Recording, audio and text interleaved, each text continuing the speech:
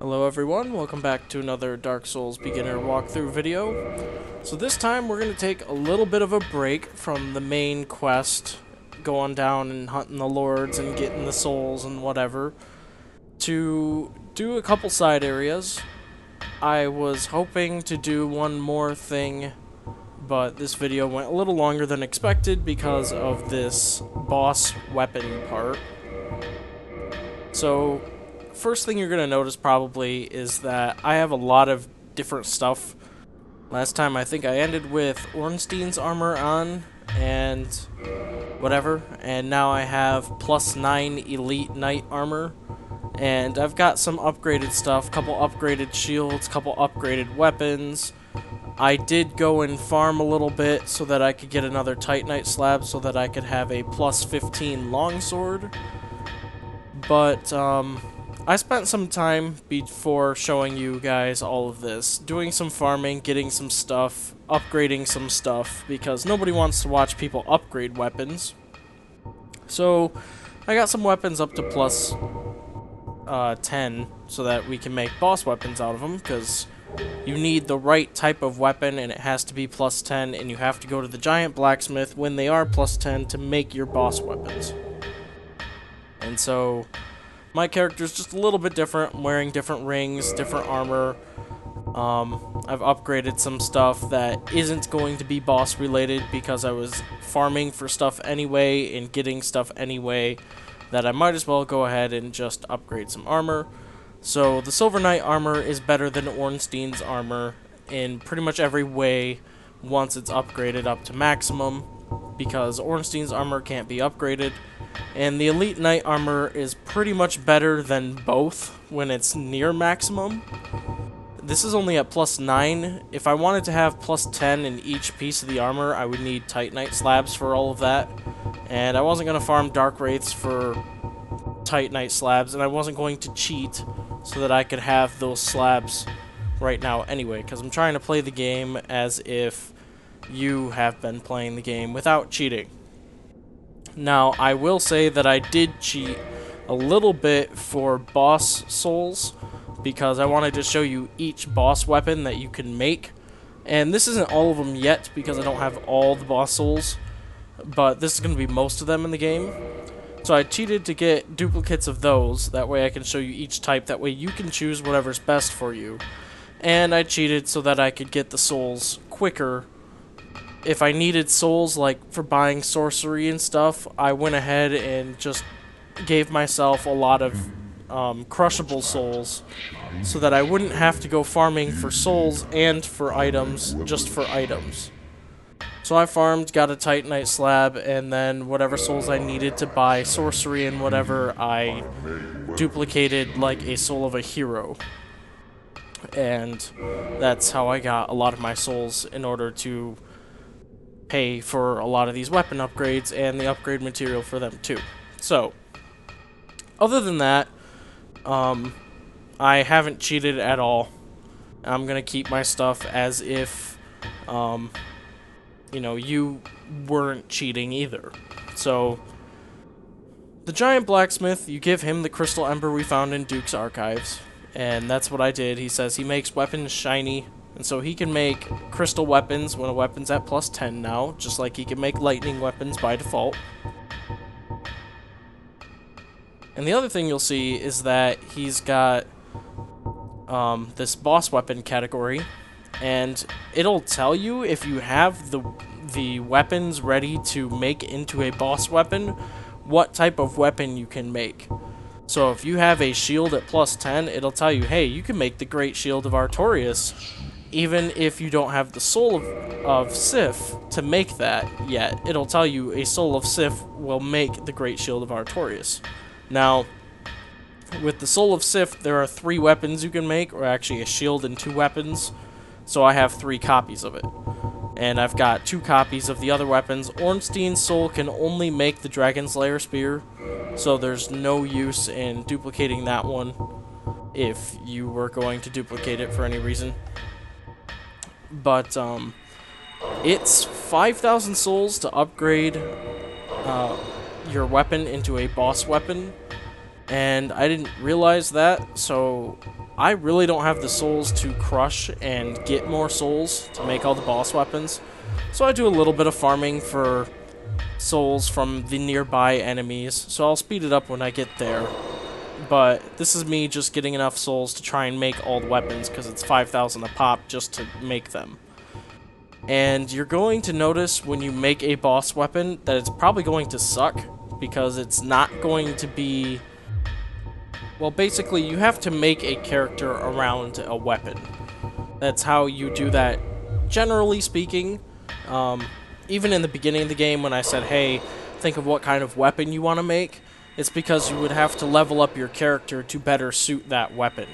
You can throw every point into strength you want, but if you want to use a rapier, it's not going to do a darn thing to have 40 strength. It's going to do more to have 40 dexterity. So it's kind of the same thing with boss weapons, except they're more complex because they either have an added effect that is something you don't know until you make it, or it has other stats that need to be leveled up so that it can work efficiently, or it's got some other thing that you don't know about. So basically you have to build a character around them.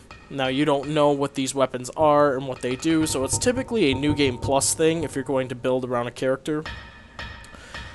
But anyway, so first thing you'll notice in your boss section is that if you make a short sword, long sword, broadsword, any sword, even a great sword, into plus 10, it'll say that you can make the great sword of Artorias. And if you put the broken straight sword or the straight sword hilt to plus 10, it'll also say you can make the great sword of Artorias. Those are two different great swords. They don't tell you, but the ones, all the other swords, other than the broken straight sword and the sword hilt, those make a cursed greatsword of Artorias, and the sword hilt and the broken straight sword make a normal greatsword of Artorias. And the difference is that one's a cursed weapon, so if you're looking to fight ghosts or something, the cursed weapon will not have an issue. You won't have to buff yourself with transient curse to kill ghosts, but that's not really worth it. Because the normal greatsword has better scaling and it's more designed for a character that's going to use it. You can use the cursed one the same way, but the stats aren't as good as the normal one. So if you're going to build a character around one of the swords, build it around the normal one, typically. So to get the normal one, again, you have to use the sword hilt that you get in the very beginning of the game. When you're leaving your prison cell, they give you a sword hilt, and that's the only weapon that you have. And you can see the difference. It's kind of hard in Anor Londo to catch the light right, but the cursed one is in my right hand. It's more black looking, and the not cursed one is in my left hand, and it's a little lighter looking. You can see the engravings on it and stuff. The black one just kind of looks more or less black. You can barely see the engravings. And they have different stats and different scaling. I think the normal one does like a magic damage based off of your intelligence and your faith. It's one of the most stat-invested weapons you can get, because I think it requires you to have 20 intelligence and 20 faith on top of like some strength and dexterity to use. So you have to invest heavily into it, but it's supposed to be a really good weapon. I've never built a character around the weapon, but there are others that have. And the cursed one is just probably the easier of the two to make. You're probably more likely to get a sword up to plus 10 than to waste the time to upgrade the sword hilt or the broken straight sword, since those are worthless even when upgraded. But it's kind of cool that they have a difference. And then, of course, the other thing you can do is put a shield to plus 10 and use the Soul of Sif to make the Great Shield of Artorias, which has really high stability. Even for a Great Shield, it's got 88, which is pretty darn good. And its defensive stats are okay. It's not the best, but I don't think it's that heavy of a Great Shield either. So those are your three things you can make with Sif's Soul.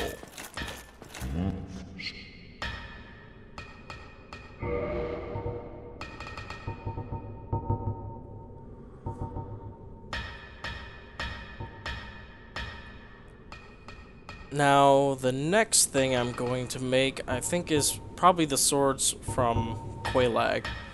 So you need a scimitar or other curved sword at plus 10, or a katana at plus 10, at least plus 10, to make one of Quelaag's boss weapons. So with her, you get Quelaag's Fury Sword, which is a curved sword that has a fire enchantment on it. It's basically a fire scimitar. And then you have the Chaos Blade, which is a katana that does really good damage, has really good scaling, but it damages you with every hit. So it's a risk-reward thing. A lot of people use it in PvP because the damage and the reach of the katana is great. And if you can out-damage your opponent, then the health loss is really nothing to be too concerned about. So the Fury Sword's in my left hand, and the Chaos Blade is in my right hand. They're both about the same length. Faster, quicker, more agile builds like to use the Fury Sword because it does like flips and stuff, and scimitar attacks are just faster. It's good for like catching an enemy. You do a quick slash and then he dies as a finisher thing. The Chaos Blade is more if you're planning on using that weapon mainly to attack other things. Like, it's meant to be kind of a main weapon, especially in PvP. So you can use the Chaos Blade to attack somebody, and then maybe you switch to another weapon to catch them off guard and to finish them. So the Fury Sword's kind of more used as a finisher weapon, and then the Chaos Blade's more used as a main weapon. Not saying that you can't use it the other way around, especially when they're both upgraded. They're both pretty darn good.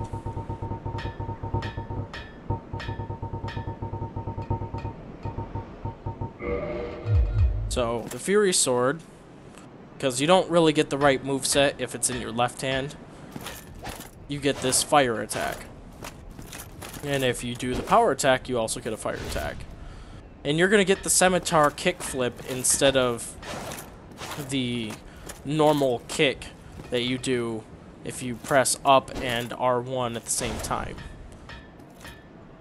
But it's kind of a cool weapon. It really doesn't do that much damage. I'm gonna go test it on another enemy, and you're gonna see on these like sentinel guys that are not too far, it really doesn't do that much damage. But upgrade it and it'll probably be better, especially if you've built a character around using it.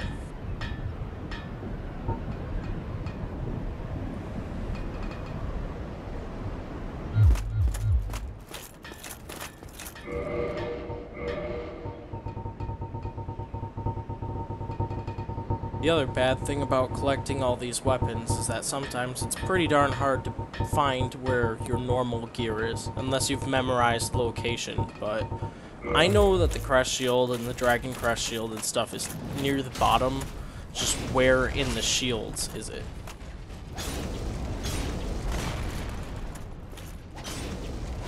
So I'm doing like 75 a hit, 76 a hit, somewhere around there. That's not too bad, but and you gotta remember that this is unupgraded, so it's not great, but it's not terrible. If I was to take an unupgraded short sword up to the guy, it'd probably do a lot worse. But as compared to the Chaos Blade, which is a katana, which means it's got some bleeding, I can hit this guy. I might do less damage. See, I do 52, and I take a little damage myself. But this also has bleeding if this guy stops hopping. That's one thing I don't like about these Sentinel guys, is that they just hop.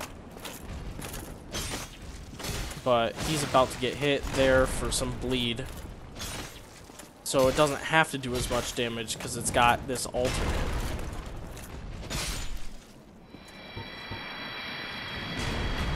And again, make sure you upgrade the weapon, you know, before you really judge it. It's good. Every weapon here is going to look like it sucks because I am not built for this. I am not built around a katana build. If I was, then my strength would be like 15 instead of 25, and I could have that extra 10 points into dexterity, where it would scale a lot better, and I would have that maxed out. Another thing, I'm going to use Ornstein's Soul to make the Dragon Slayer Spear. You're going to see I use that, and it looks so cool because Ornstein used it, and he wrecks you with it in the boss fight. You're going to see I use it, and I do like 20 damage or 50 damage with the thing, even though everything is kind of looking good, like a C in Strength, and a B in Dexterity, and a B in Faith. It makes it look like, hey, look, everything that you have is going to scale really nice, and it's got a special power that you can do, like, the lightning stuff with, and it does lightning damage by default. Sounds like it's an awesome weapon, but it's unupgraded, and I'm not a cleric, so I'm not really getting any of that faith scaling. So it's a B in faith, which is basically nothing for me because I only have like 10. The good news is I can use it effectively, so if I did like this weapon, if I liked the idea of it, if I liked the lightning, if I liked what it had to offer, then I could start leveling my character in a different direction to use it.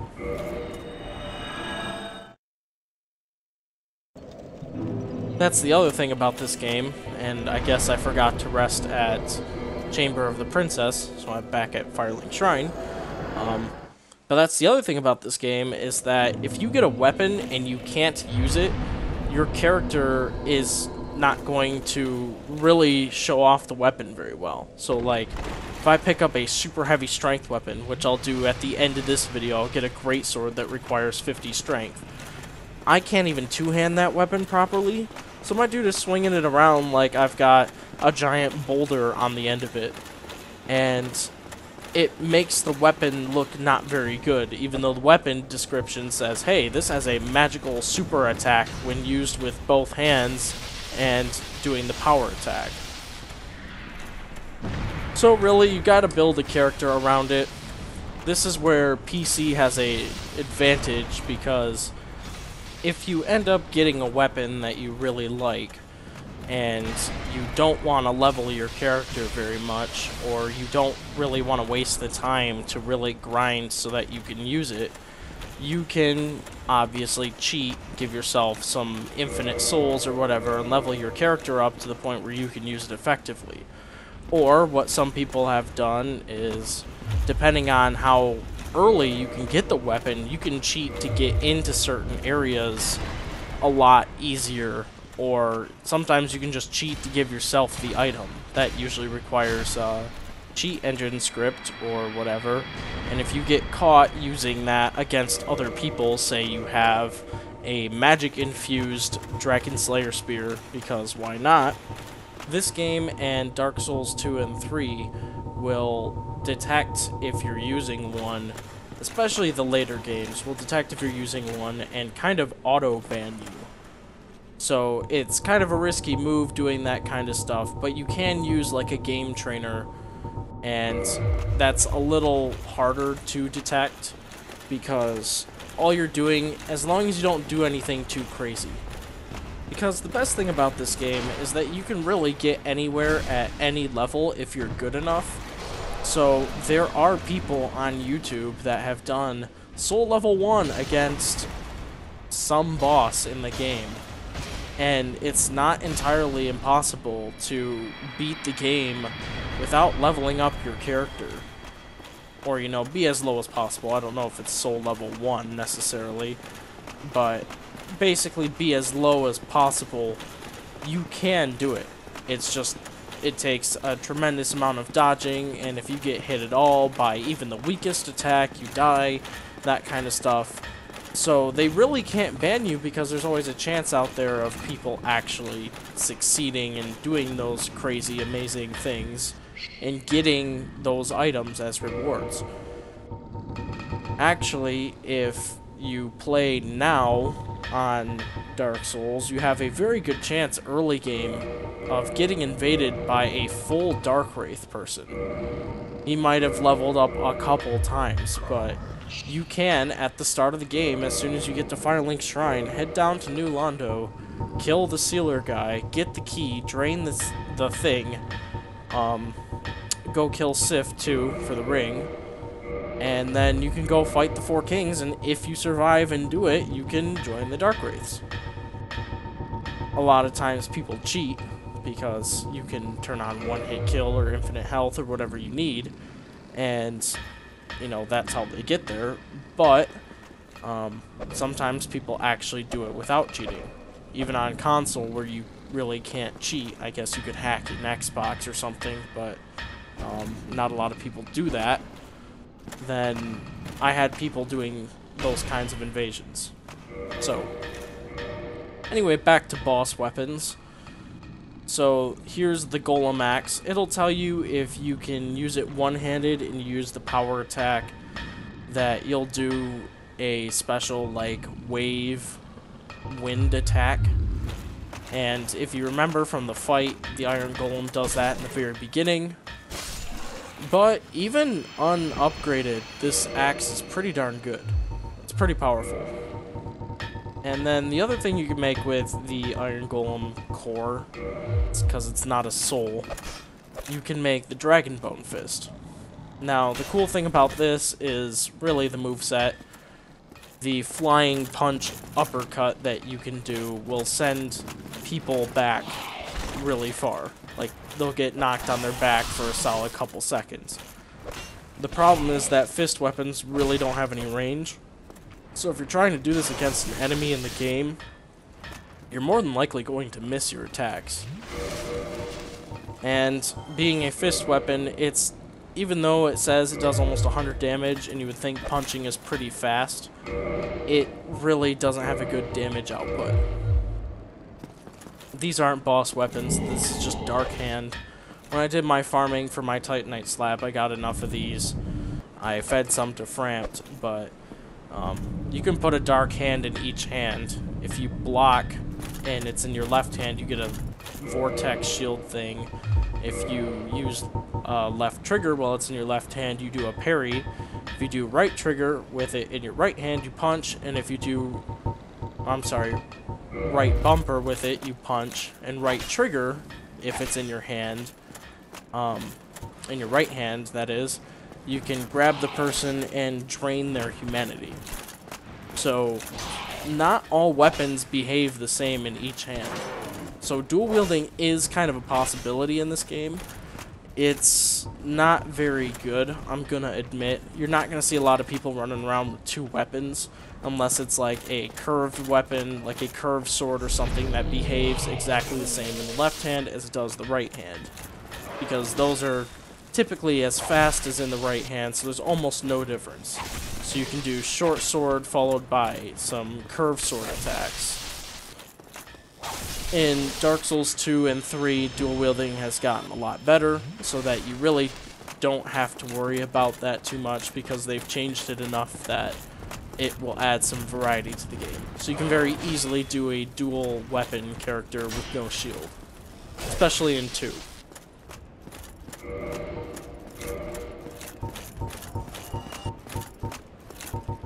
So now I'm just kind of toying around with some of my weapons. I have this whip at +10, and if you're wondering why, it's because there's another boss weapon that we can make, that I will make after we do the Painted World with the whip.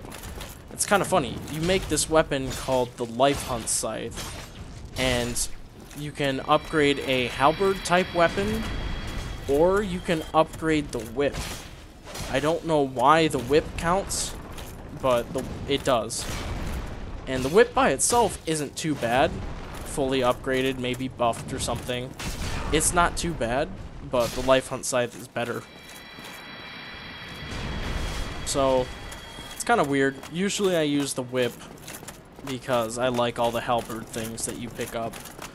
And the whip is pretty easy to get. It's early game in Blighttown, so it's not like even if you did want a whip that it'd be too hard to get. So here's crystal weapons. You can see like short sword +10 goes to crystal short sword. So it goes from 156 to 171, and the damage and scaling will also go up. You can try some of that, but I'm not really going to focus on that too much. The Moonlight Butterfly Horn is a magic spear.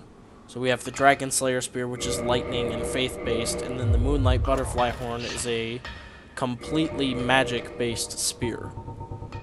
So it's like the Moonlight Greatsword, except a spear, which is pretty cool. So, what am I looking for? Oh, shields. You can make the Crystal Ring Shield with the Moonlight Butterfly Soul, which provides really high magic resistance and really high other elemental resistances. And it'll tell you actually that if you use the special attack, you can emit a crystal or a moonlight ring with the shield. I don't see very many people actually use this in PvP or anything. And it's kind of surprising because I feel like it could catch people off guard. And it's not a bad shield, especially if you're against a sorcerer. You could switch to it and you get a 90% magic block. But it doesn't really matter. It's just kind of a cool thing. I don't really use it because I do mostly PvE for Dark Souls 1. But I feel like it has potential. I just don't see people using it. So I think that's enough for weapons for now. I don't have the souls anyway to really go adventuring on more weapons. And I don't really have the boss souls. I can't make the Moonlight Butterfly Horn yet. And I don't have other boss souls that that I can make other weapons with. So I don't have the normal souls and I don't have the boss souls. So what I'm going to do is I'm going to go ahead and go to the Painted World. Now the Painted World is a side area, kind of hidden, kind of hard to access normally, but it's got some pretty cool stuff inside. And it's one of the best places, in my opinion, to go soul farming, because there are a lot of weak enemies in there that die in 1 or 2 hits, especially with my weapon, that drop like anywhere from 300 to 1,000 souls. Well, the weak enemies might not drop 1,000, but I think the highest that a really weak enemy in there will drop is like 500. There's one particular spot in the Painted World that there's a group of enemies that you can kill with one area of effect magic attack. They die really, really easy. It doesn't really matter what area of effect magic attack you do, just that you do one. And you can pretty much kill them all with one hit from that, and you can pretty much kill them all. So like if you use Firestorm, that's an area of effect pyromancy.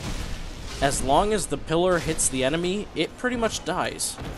And you don't have to worry about it. And Firestorm can erupt like 20 pillars. So each pillar just has to hit each guy, and I think there's like 15 guys, or maybe there's 20 guys or something. And the pillars usually hit more than one guy too. So in any case, it's really easy to kill them and really easy to get the souls, and they're really close to a bonfire, which makes it a really nice run for souls. You can get an easy like 10,000 in a few seconds. So anyway, your whole goal is to obviously get to the painting. If you're gonna go to the Painted World, you probably have to go to the giant painting that we saw when we did the Anor Londo thing. And you can run past the Painted Guardians. I'm going to kill them because it gives me time to explain things, because I get long-winded on topics and don't get to explain everything as much as I'd like to. So it gives me time to explain things, and it also lets you kind of slow down and listen to what I'm saying and kind of just follow along rather than look at every critical, crucial step my character makes.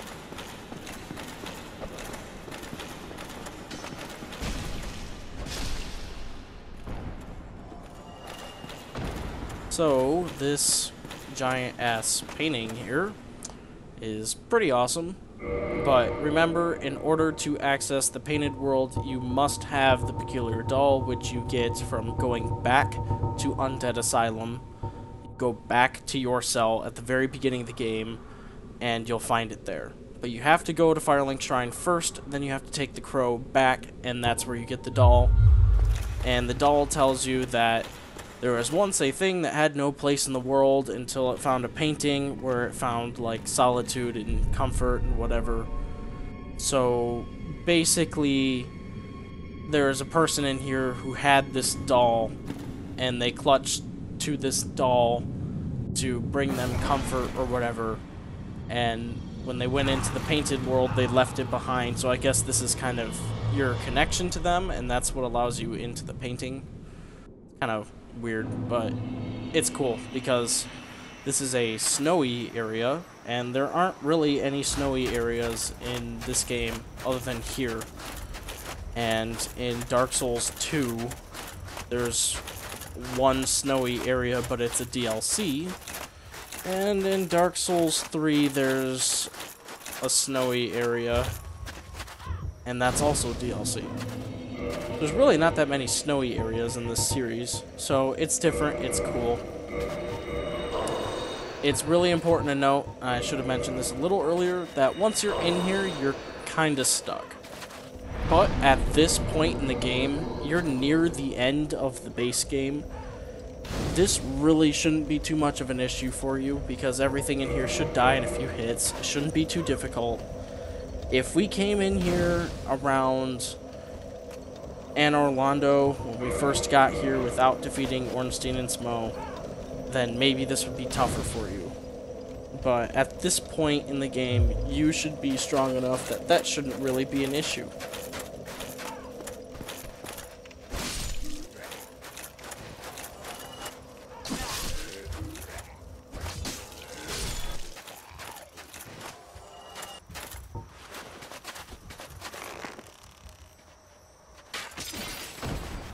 Now, you don't have to shoot that body right there. I shot it to show you that you can shoot it, but there is a way around. It's a little bit further into the area. You kind of have to open up the shortcut in this area, but you don't have to shoot that. You don't have to have a bow. It's also pretty important, try to have a ranged weapon or ranged magic or something, because there are enemies in here, these big blob guys, that if you cut them open with a weapon like a sword or an arrow or a throwing knife, they explode like that. And if that touches you, you get intoxicated, which we know that toxic is much more deadly than poison, so it can kill you pretty quick. You can also kill them with a different type of attack.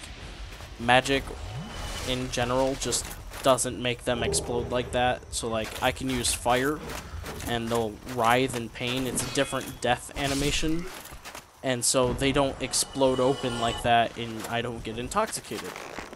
So, either get a bow, or get some magic. It'll help you out a lot. There is a method to melee weapon attacking them. You can slash them open if you get to like the very end of your reach with your weapon.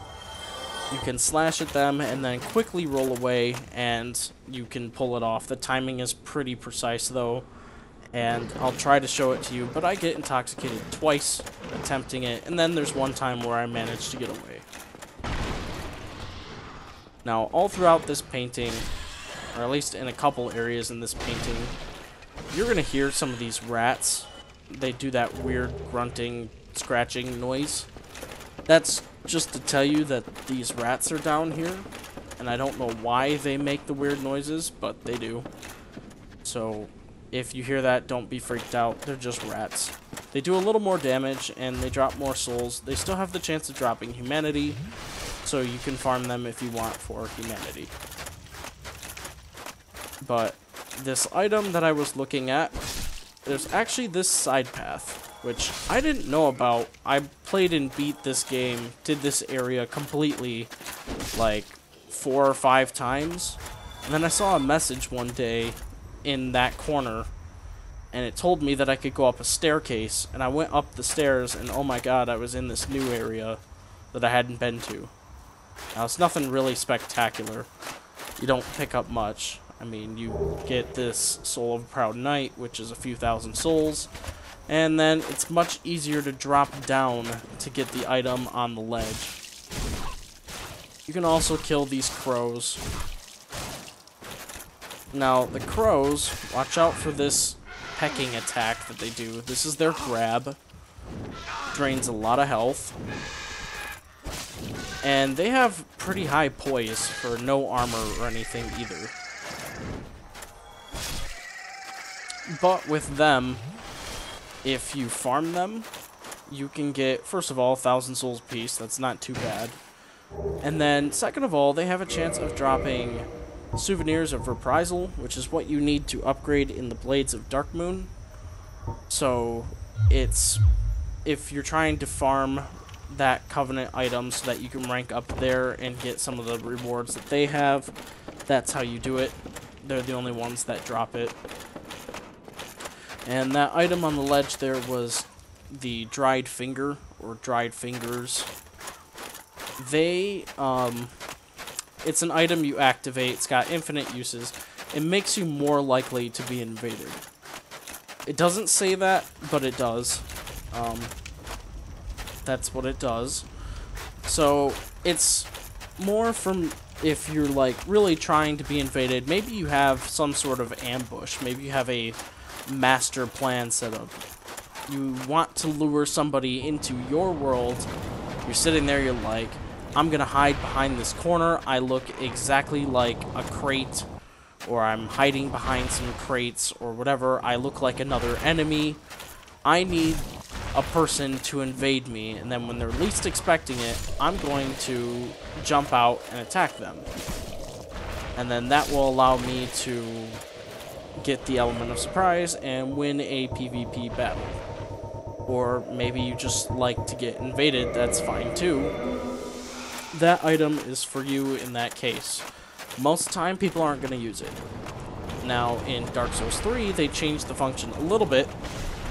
You're more likely to get invaded, but it also allows you to summon another person for a boss fight, which is pretty cool. It means that instead of summoning 1 or 2 people, because in the later games you can summon 2 people to help you with a boss fight, you can now summon 3 people to help you with a boss fight. Which means 4 people, you and 3 others, doing a boss means that the boss is kind of trivial. They do a pretty good job, though, of altering the bosses so that their attacks are random, or the boss is a lot easier to fight if it's targeted on one person, but it keeps switching targeting, so it makes it more difficult. They do a good job of switching things up in later games, so that really doesn't, it doesn't become too easy. It's still a lot easier than if you did it solo, but, yeah, it's pretty cool. So, anyway, that's one of the main reasons why you want to go into the Painted World in general. There's just items you can't get anywhere else. So, like, this undead dragon that is charging at us, we can kill him, get some dragon skills, and he was guarding a blood shield and a soul. And blood shield is a shield that has really high bleeding resistance, and it actually boosts your resistances to other stats too, just by equipping it and putting it on. So it's a pretty cool shield. A lot of people like to use it. I think I like the way it looks, so I use it. But anyway, so our goal here is to just kill this undead dragon. Arrows will take a long time. I know I can't reach it with pyromancy from here. What I like to do is bait it to breathe in that left area, and then kind of throw pyromancy or a spell or something at it until it breathes in the middle area, and then try to do the same in the left area. Or you can sit in the left area and then run up to it and damage it in the middle area while it's breathing. it's got a very slow attack pattern. So you can run up and hit it a couple times, and it's got this delay where it still thinks you're there, and then it does like a biting attack. I'm nowhere near it right now, but it's trying to finish its attack animation.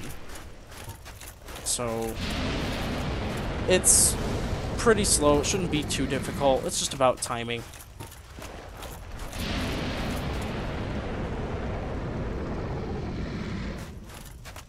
So you can see him when he's moving his head over to this left side. You can just run over. You can hit him 2-3 times.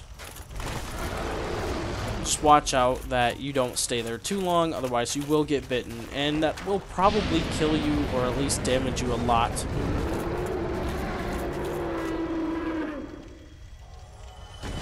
It's pretty cool.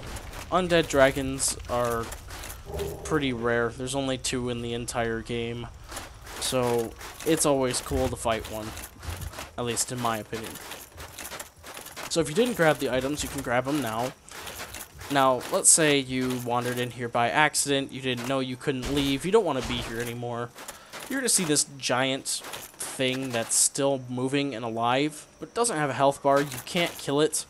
There's actually a glitch to make this thing stand up, and then you can run underneath it and go into the boss room. And even the boss, you don't have to fight her. She'll say, hey, you're not meant to be here, just leave. And you go behind her, and then you can get out of here. So, if that's what you wanted to do, this thing here now is standing up. I'm pretty sure it's a glitch. You fall down to that ruined path, and you take it up to this tower. And there you'll find your boss and your way out. We're going to get there pretty shortly. The Painted World isn't that big. It's just got a lot of, like, hidden areas where it's like, oh, well, I've already been over here, but now I can get over here a different way, and by doing that, I've grabbed a few new items.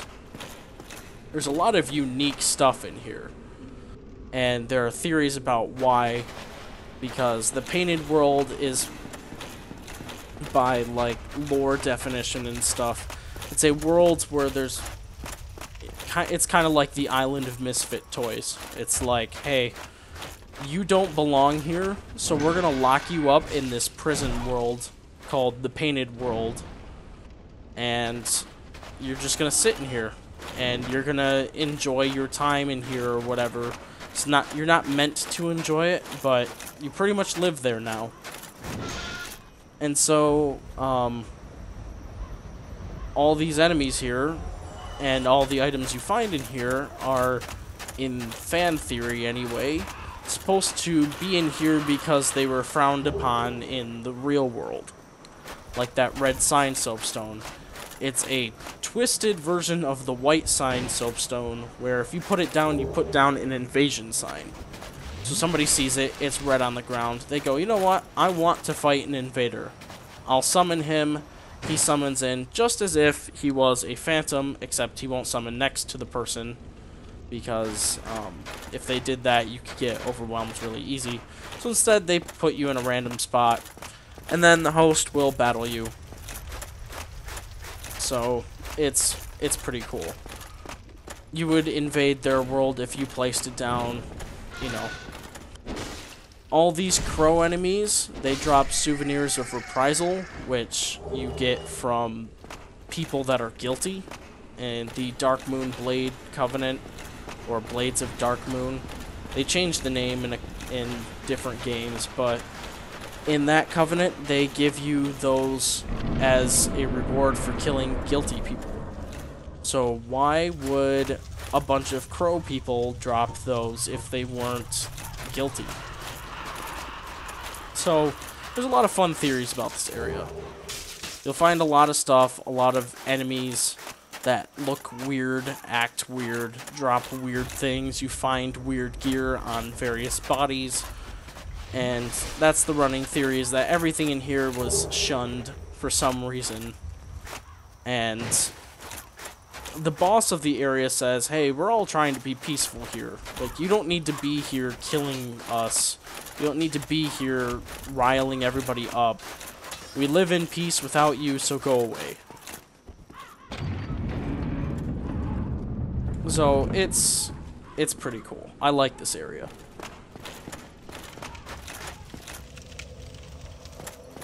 So you can see the shortcut here pretty much takes us directly to the bonfire. So if you die, that shortcut now puts you in easy range of everything else. And if you didn't shoot that rope in the very beginning like I did, you can run up here, kill these guys. Watch out for people hopping up behind you. They like to do that in this area. And you could swing your sword and cut the rope here, and then go back out front and grab the item.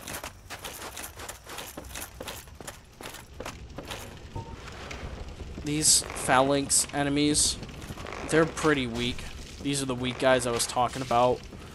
A few arrows kills one, and he drops 500 souls when you kill that one. There's a lot of them.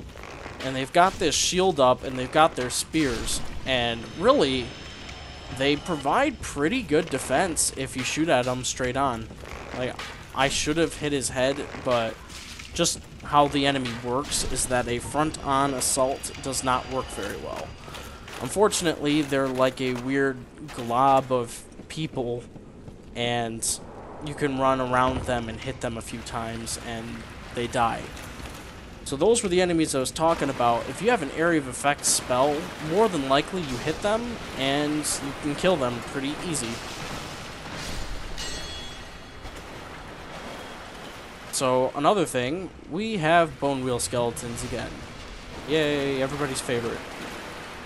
They get really annoying. They do their spinning wheel attack and drain all your stamina if you're trying to block it and can't get out of the way. They like to trap you in corners and kill you that way.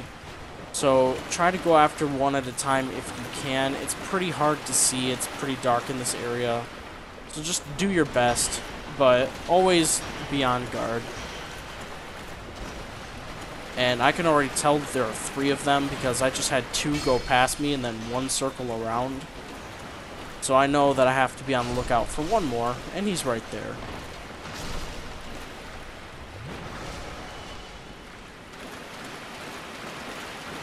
We're gonna run over here, grab this. It's a soul again. We're gonna grab this item here. Another soul. That's an illusion wall. We'll get to that in just a second. But first, spin this lever. This is the real way to the boss.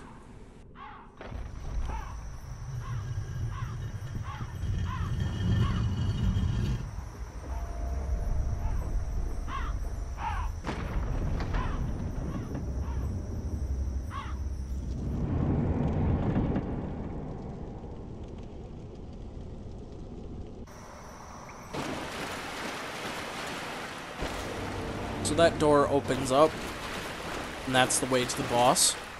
And in this tunnel system, there are more bone wheel skeletons, so just be on guard.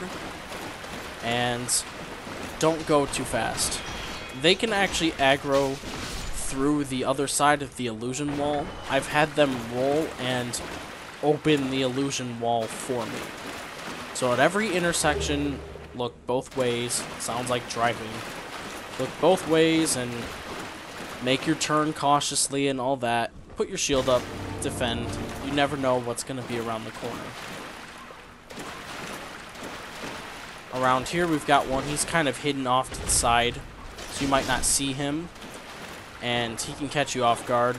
And there are some tunnels in that area that just lead to a solid dead end. There's no illusion wall, there's no other tunnel, just dead end. So you gotta be careful because in a skinny hallway like that, if you've got a horizontal swinging weapon, then you're really not going to do very well. Like here, you really can't swing your weapon very well in that tunnel. And if you get trapped back there with 2 or 3 bone wheels, you're dead. So just take your time. You can see here, I really can't get out of his way. So he drained a lot of my stamina. But that's okay. We managed to survive anyway. Again, you can check down here, dead end though. And if we go this way, we climb this ladder. I looked down the well earlier, I didn't go down this ladder. But if you climb up the ladder and you didn't kill the phalanxes, they might be right here waiting for you. But there are 2 ways into that tunnel system. And you can see here, 2 swings, phalanx is dead. 1,500 souls. Few swings here, phalanx is dead, 1,500 souls. Couple more swings, that's an easy 1,000 souls there. Another 1,000 souls here. Another 500 souls there. I killed a few more. So yeah, you're at about 10,000 souls for killing all those guys, which is pretty nice. That is the easiest farming area. So I have 37,000 souls just by running through the Painted World and killing enemies. So if you need souls, if you need just spending material, you need souls to buy things. Sorcery is expensive. All spells are really expensive, especially the higher leveled up ones. Then you should come to the Painted World and you should do all this because you're going to get a lot of souls, and then you can figure out the best farming area for you. And I like to farm those phalanxes, and then that will basically allow you unlimited souls. You can get a couple 100,000 in 10 minutes or less. Now in this area, if you're human, you're gonna get invaded by this guy. He's King Jeremiah. He's got a really weird headpiece. And he uses a notched whip, which does bleeding. And he also uses a pyromancy flame with chaos fireball, or fire orb. I forget if it's fireball or fire orb. But you kill him pretty easy. You can get his armor set if you quit and reload, which is something I do later. Another thing about the Painted World is that I've already picked up 2 new pyromancies, and that's pretty cool too, because you wouldn't really think cold forested area in a painting would have pyromancy, but it does. And so, like, Fire Surge. This is basically a flamethrower. You stand in one spot, you spray fire from your hand. You got Fire Whip, Poison Mist, Acid Surge we just picked up. That will degrade an opponent's armor. I believe it's just armor. Maybe it's weapon too, if it hits them. It's pretty useful if you're battling an enemy who really depends on their gear. If you can play Keep Away long enough, and if you have enough copies of it, or whatever you need, then you can really damage an enemy by basically breaking their gear. In PvP especially. You can see here I'm not wearing my Elite Knight gauntlets still because I don't have the endurance for it, so I'm wearing the black leather stuff. Just because it doesn't look bad and I can run medium roll and stuff.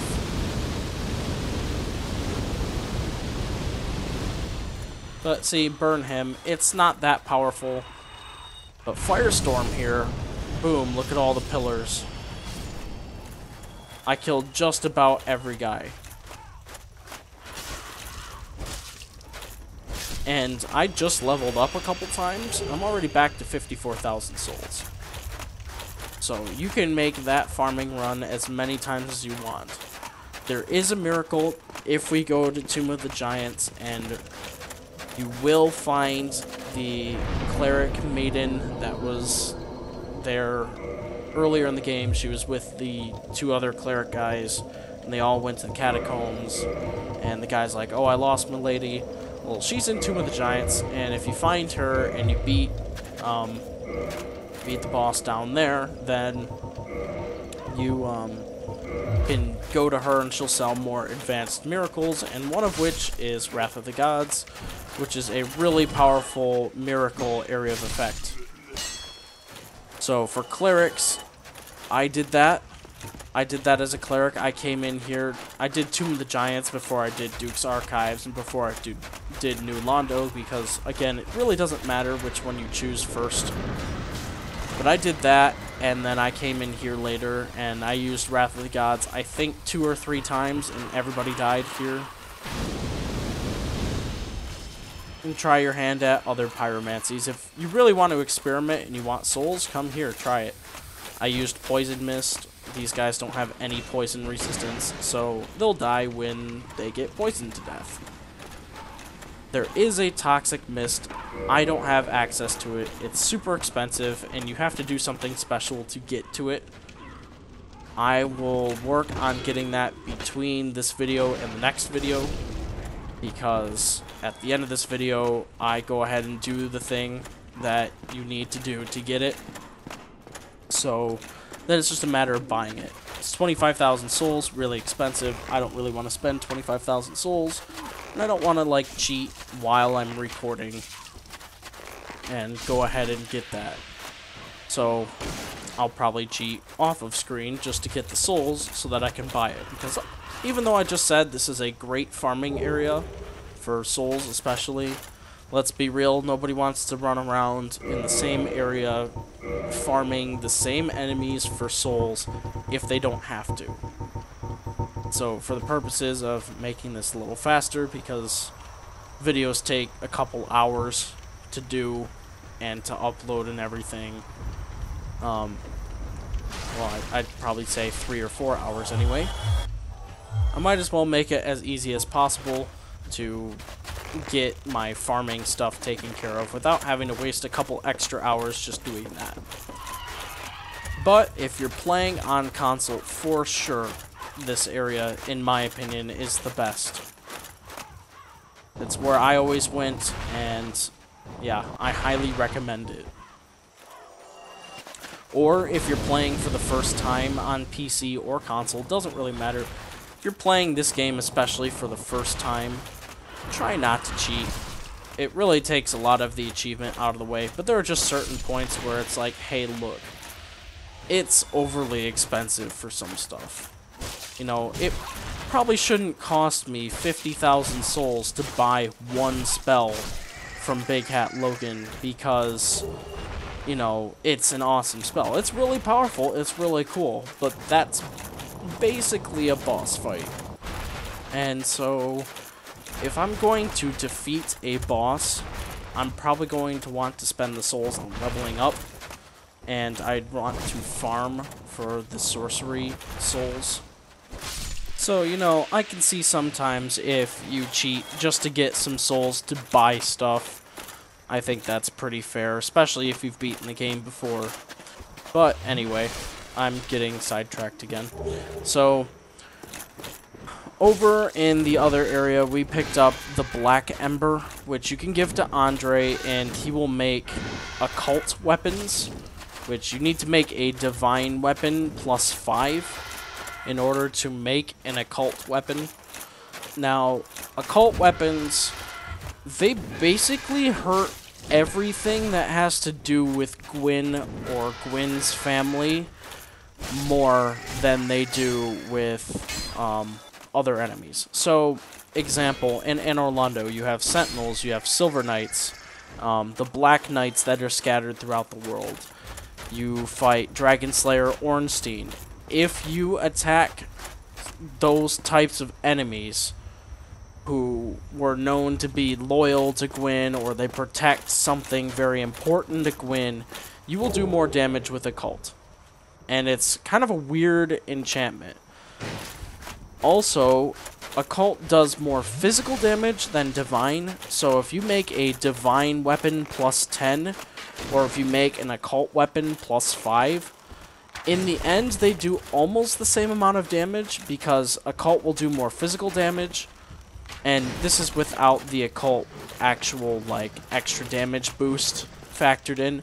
Occult will do more physical damage, Divine will do more magic damage, and depending on the enemy, some may have a higher magic defense and some may have a higher physical defense, where physical might be better against magical enemies and magic might be better against physical enemies. So in the end, they kind of even each other out. And then with occult, you get the factor of there's a chance that it's going to do more damage because it's got this occult thing and you're attacking something that is weaker to occult. So really, if I had to choose, I'd probably choose occult because physical damage seems to be more beneficial throughout the game because there are a lot of enemies in the game that are resistant. If they're resistant to magic damage, they're like completely resistant to magic damage, where it does so little damage it's really not effective. There are also other enemies that they might not have any magic resistance and magic can just flat out own them.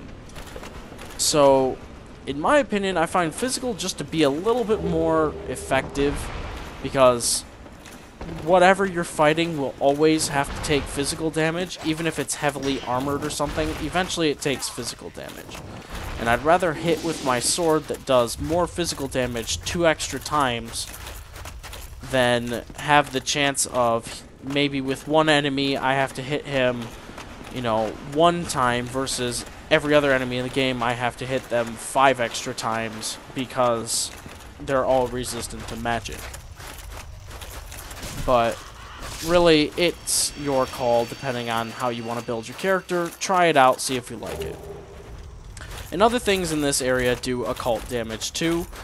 One of the weapons we're going to get is Priscilla's Dagger. That does occult. Velka's Rapier, which we picked up just a moment ago, has occult. And it also scales with magic, which is pretty cool.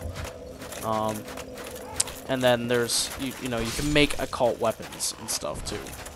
So, there's another weapon, oh, Dark Hand, that has occult too. So, yeah, it's kind of cool. I would try it, see what you like, and pick your weapon from there. Really only for cleric builds though. So, you kind of have to have high faith for this thing to work out okay. We also picked up, just a moment ago while I was talking, Vow of Silence, which is a miracle that you can cast that will silence enemy spellcasters. It might even silence yourself. I think it silences yourself too from casting spells. So if you're finding, especially in PvP, if somebody's using a lot of spells, if that's their entire build, cast that. Then they don't really have anything to fall back on. Sometimes you can get the advantage. We also picked up the Pardoner Robes, which Oswald of Kareem, the Pardoner, he's wearing those. They're not too bad. You can basically cosplay as Oswald, because he has Velka's Rapier, and he's wearing the, like, Velka priest robes, or whatever they're called. And so you can basically play as him. Velka's Rapier is a really powerful magic weapon. It's by default infused with magic, which means that all you really have to do is upgrade it. And you're gonna get kind of a fun weapon out of that if you're a sorcerer. I used it, I liked it anyway. I thought it was a pretty cool weapon. So give it a try, see if you like it. But basically, after you do that, and you pick up the Painting Guardian stuff, we picked that up last. That was pretty much the last special thing that you pick up in this area. You can go ahead and head towards the boss fight, because there's really nothing else we can pick up at this point. So we've got this giant hollow guy in steel armor.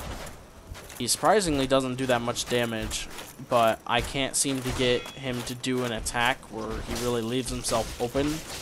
So I just kind of R1 spam him to death, because I really was noticing that he really wasn't doing that much damage, and I didn't want to wait anymore. So this fight, we're going to fight somebody named Priscilla, and this is optional. You don't have to fight her to leave, but she's got a tail, but she also doesn't have a lot of health, so you can't really whack on her tail with your most powerful weapon, because you can kill her before you end up cutting off the tail. So get a weak weapon, equip that, and then attack her tail until you cut it off. If thou hast misstepped into this world, plunge down from the plank and hurry home. If thou seekest I, thine desires shall be requited not. So basically she Thou says, must returneth whence thou leave. This is land peaceful. Its inhabitants kind, but thou dost not belong. I beg of her, plunge down from the plank and hurry home. She really doesn't want any trouble, so you can just leave her alone. Now, I forgot to have a loading screen, which that is what's going to spawn the weird King Jeremiah armor. You gotta have some sort of loading screen, otherwise it doesn't show up, and you really don't want to run through the Painted World again just to grab it. So, if you quit in a boss fight, you start outside the fog, and now switch to your weaker, actually switch to your stronger weapon, get a couple free hits on her tail if you can, Why dost thee hurry because she'll do this toward blizzard, and then she's invisible. So now you can't find her tail, which means if you go around blindly hitting her with your highest weapon, you're probably not going to hit her tail, and you'll end up killing her. So what you gotta do is hit her a few times when she's invisible, consecutively, in quick succession, and then she'll show up again. And then at that rate, just keep trying to hit her tail with your weak weapon. You really shouldn't kill her as long as you're not doing a ton of damage, and you keep going for that tail. Try doing a different attack, maybe a vertical attack, like I'm going to two-hand here, a couple more hits, and you get Priscilla's Dagger. Now at this point you can kill her, there's no point in waiting, but you can see how much my Silver Knight Straight Sword is doing, and so I didn't want to accidentally kill her before getting that. Because it's a special weapon.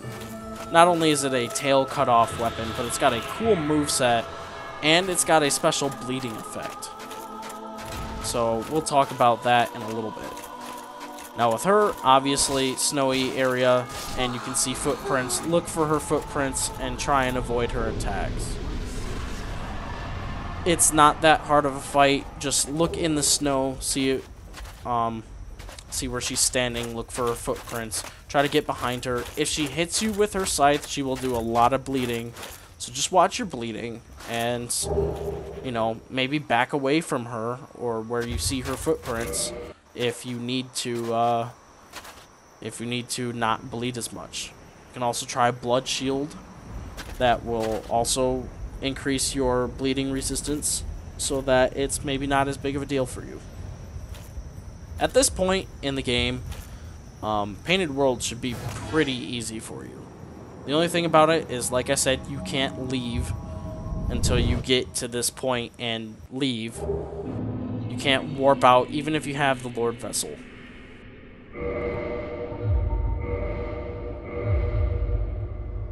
So now, we're back at Anor Londo. We're in front of the painting. All the painting guardians are back. So I'm not really going to worry about them too much. I'm just going to make a break for it.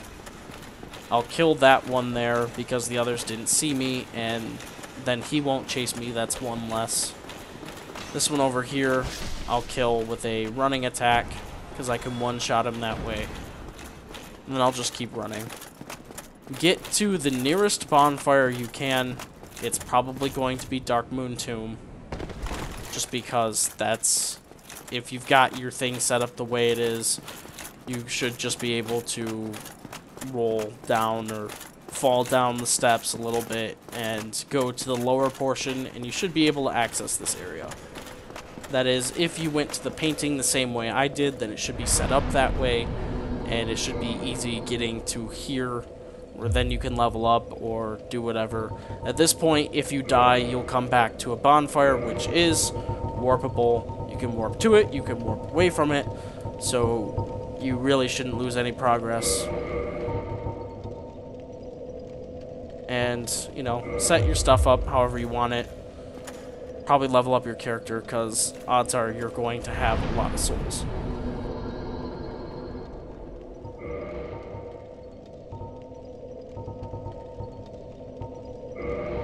I'm going to start leveling up intelligence, just because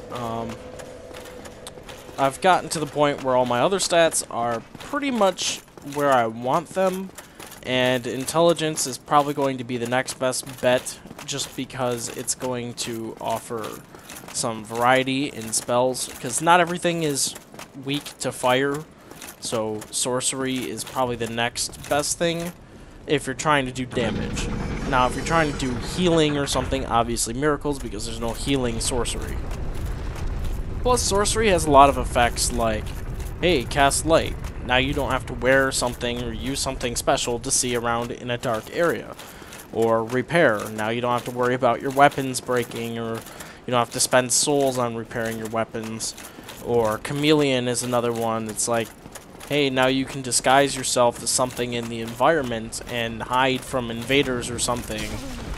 It's pretty cool. I like sorcery for that stuff. Plus, you've got, like, remedy, which will cure you from, like, poison and stuff, I think, and toxic, which makes it just, like, one of the best things for Blight Town. And you get resist curse, which you can cast. You get fall control and hush, so that now you can fall greater distances and you can be quieter without having to have a ring on. It's really useful, especially in this game. In the later games, they've added rings to add some of those effects, so the sorceries that do special things that there's no counterpart to are more effective in this game and special. So I'm going to level up intelligence. If you're going to get more into healing, or you like lightning stuff, go more faith maybe.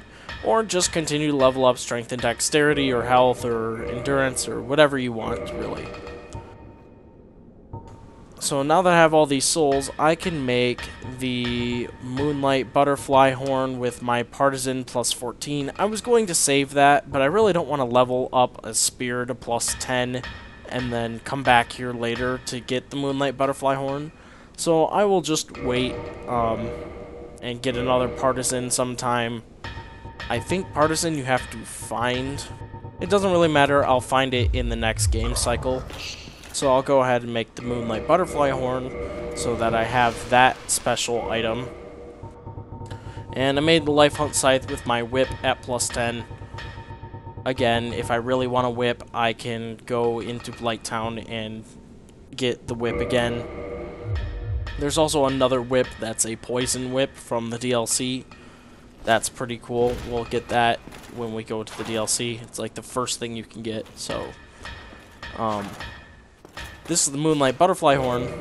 It's a spear. It has complete magic damage. It doesn't say if it does a special attack, and I can't remember if it does or doesn't.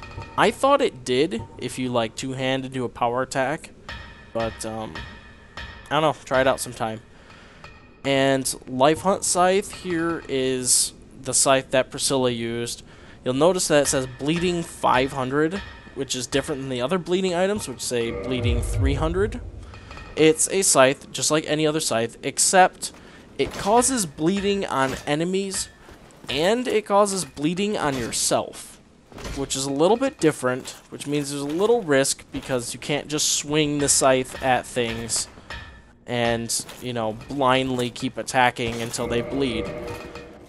But it has the Lifehunt effect, which the game doesn't really explain to you too well, but basically Lifehunt, which is also found on Priscilla's Dagger, which is a curved sword. It acts like a scimitar. Really, it acts like the Painting Guardian curved sword. So it's like a dagger short sword. Well, it actually says it's a dagger, but it's kind of like a dagger scimitar combo. It's got a really cool moveset too. It's really elegant. It even says it acts like the Painting Guardians. And so all that stuff is just great. I've always liked the moveset. Anyway, both of these have Lifehunt on them. And Lifehunt is a different type of bleeding where instead of, you know, the 300 says, oh, 300 bleeding effect means something will bleed, it'll lose a lot of health, and then it'll have to bleed again. With Lifehunt, you get a different bleeding because when something bleeds, it loses half of its health. Half of its maximum health, or half of its current health actually, is gone when it bleeds. Which means that certain enemies, like even certain bosses, if you make them bleed, they will lose half of their health. And then you can continue the rest of the fight with that enemy until they're dead. So say the Stray Demon in the Undead Asylum. If I ran up to it and made it bleed in 3 hits, it would lose half of its health in those 3 hits. But if I do it again after that, it'll lose half or a quarter of its health, which is still a really good chunk of health, especially in the later game cycles. But it's only going to get decreasing from there. So it's really better to use to get something to bleed for the first time, and then, you know, use something else for bleed if you're doing the bleeding thing. It's really cool, though.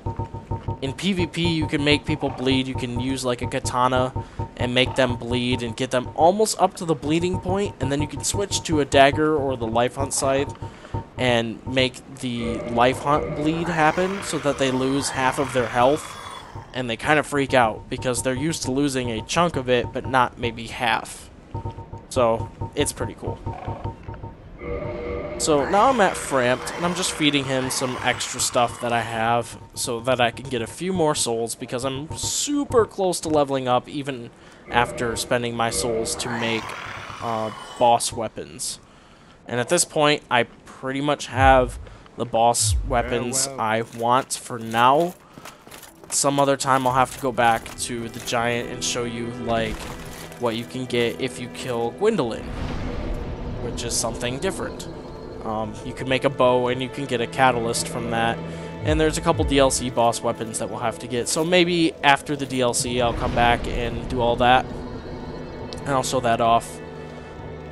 And now, after doing that, I level up, and we're going to head over to the Daughter of Chaos area, actually, because this is down in Blighttown.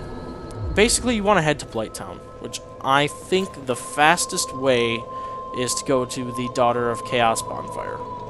Now, we picked up a Firekeeper soul in the Duke's Archives where Logan was being held, and we can reinforce that with the Fair Lady since she's also a Firekeeper.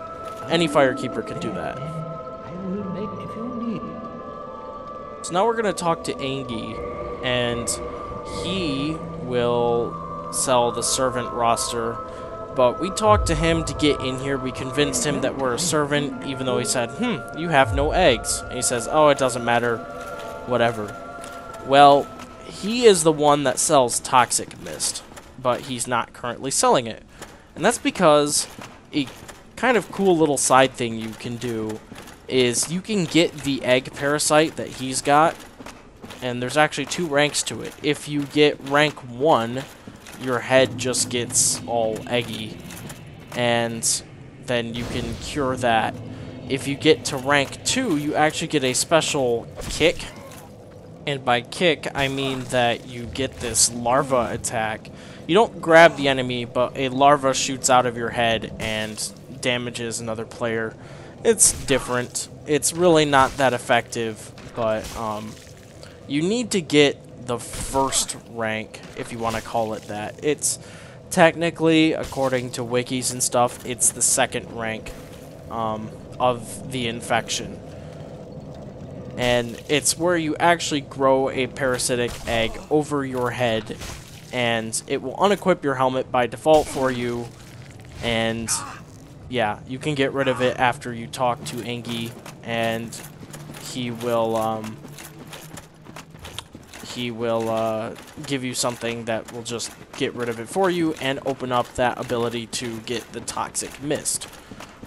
Now, all you really need to do to get it is just get grabbed, get that parasite attack, and then you'll watch your character, and after a few minutes, your character will be scratching his head, which is something that he's never done before. As an idle animation, he'll just scratch his head.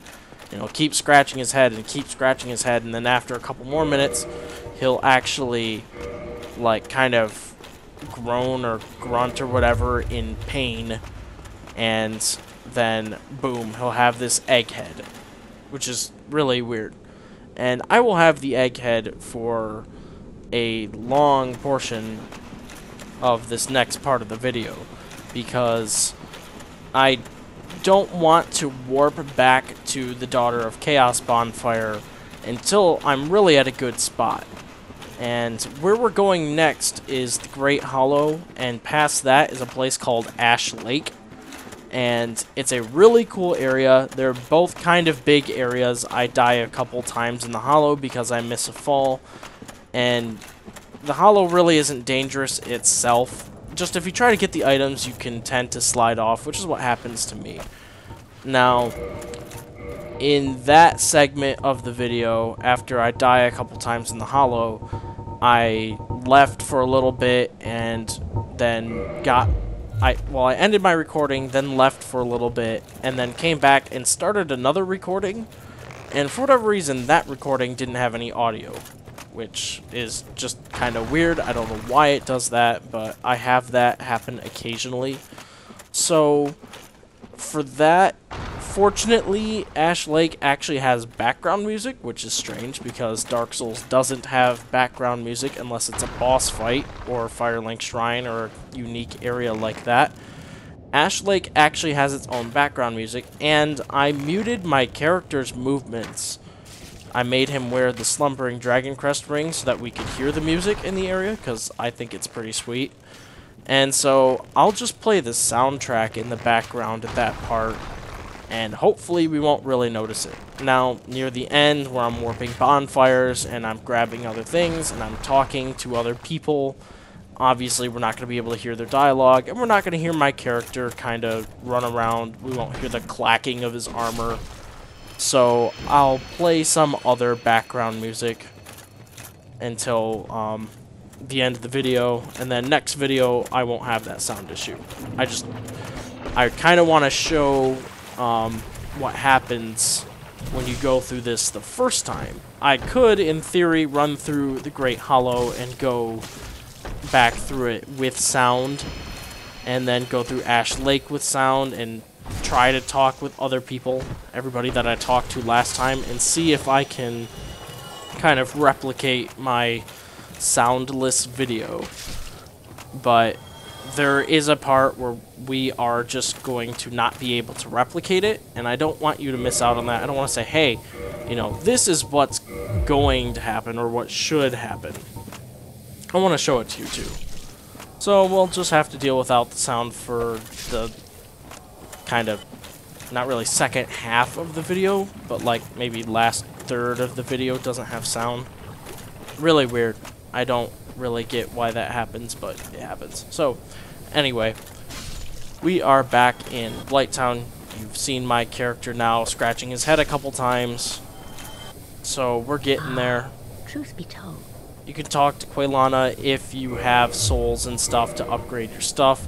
That's also something I'll probably do too between videos, is I'll come over to her and spend the thousands of souls it takes to upgrade your Pyromancy Flame to the Ascended version, and then that up to max, which I think is +5. That's what I said in the last video anyway, so I hope it's true. It's been a little while since I've done that, but, so, yeah, you can talk to her and do that. I'll probably do that between videos and get that upgraded. But remember how to get to the Great Hollow. We gotta go across this way. Here's my egghead. That happened. We gotta go across the swamp. But first, we're gonna battle somebody. This is the Laurentius guy. He's the guy that gave us the Pyromancy Flame. We told him, we said, hey, we got this awesome Pyromancy from Quaylana down in the Great Swamp area. And he was like, oh, sweet, that's awesome. I'm going to go down there and get some too. And whatever. He's like, oh, don't worry about me. I have my Pyromancy. I'm a capable Pyromancer after all. And so he ran off to come down here and learn from her. And I guess he didn't quite make it. Maybe his purpose was fulfilled or whatever you want to think. He went hollow. And typically, I want to say the theory for going hollow, like actually insane, where you attack everybody, that kind of hollow, is when you've lost a purpose.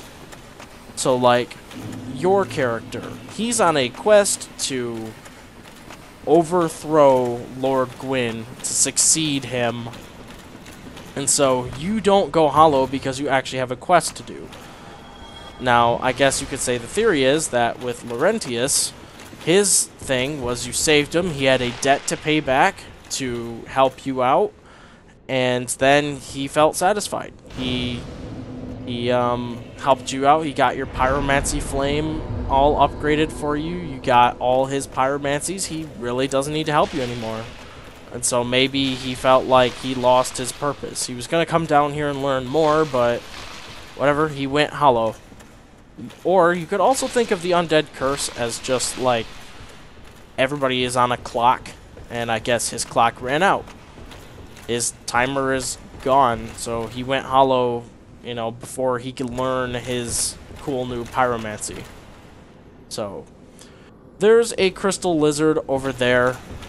I thought there was an illusion wall in the Great Hollow that you could go through and get to that, but it's really a drop. So I spend the next like couple minutes as I'm descending down the hollow trying to hit various areas where I thought there was a wall, but there is no illusion wall. So at least not in the areas I was hitting. I could have sworn there was one in here, but in the end, I'm not going to grab all the stuff.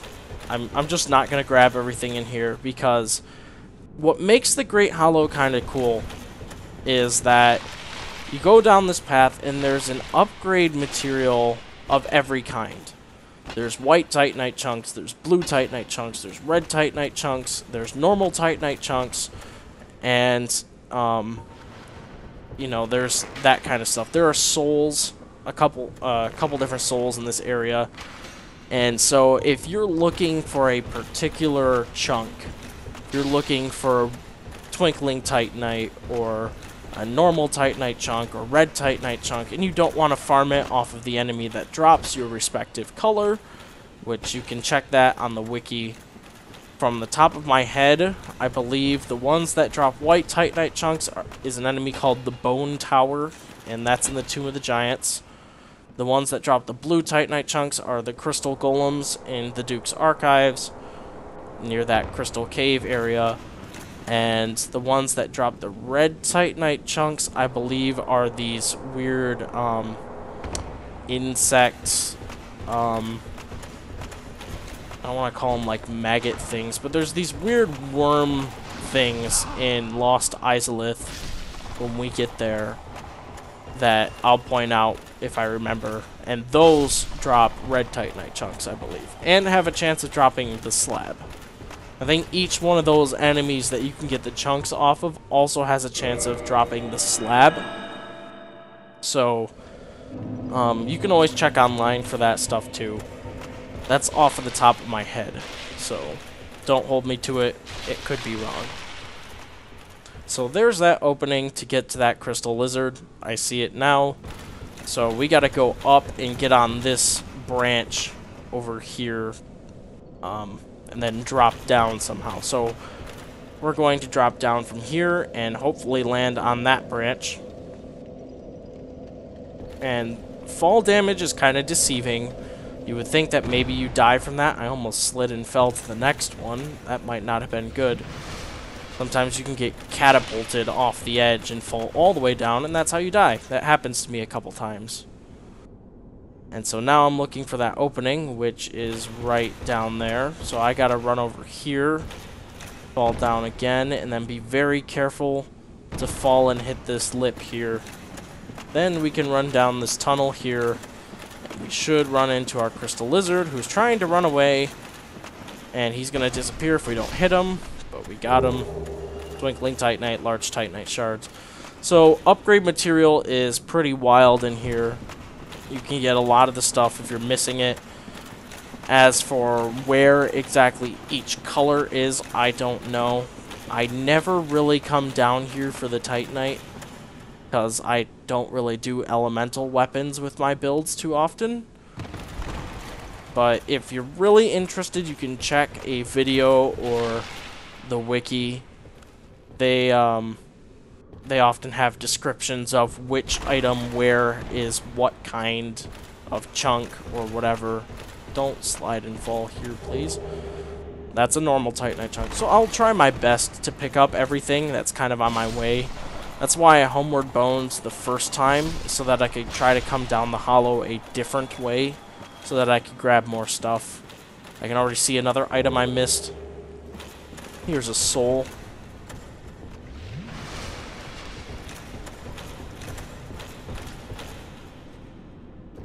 I'm gonna fall down here. And there are multiple ways down to get to the bottom of the Great Hollow. There's really no one set path. There's probably 4 to 6 different paths you can take. A couple paths have ladders that you go down. A couple paths have just falling. That was almost terrible. I almost died from that one. Some are worse than others. There's a falling path that's pretty straightforward. You just fall down and it's like right underneath you. No risky business. But there are so many different paths down. Probably the safest way is the way with the ladders, which is past the basilisks that I fought and killed. But I'm trying to go down because all your items are pretty much on the falling paths.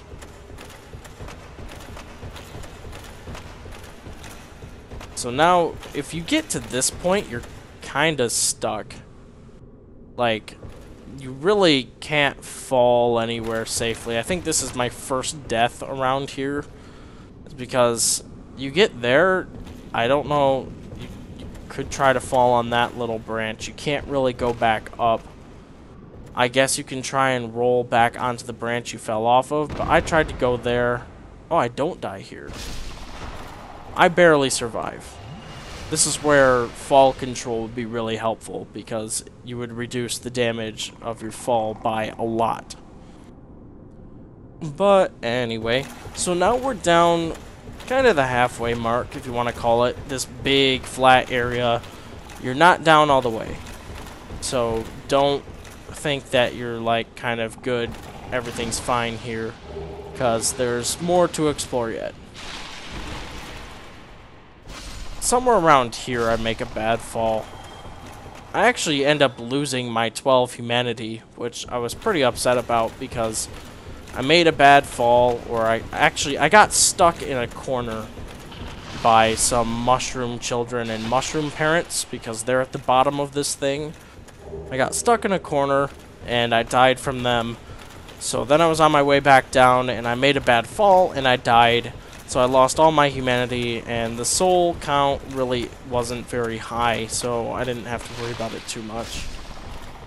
But yeah, I was a little upset just because 12 humanity, yeah, I could get some from farming like rats and stuff.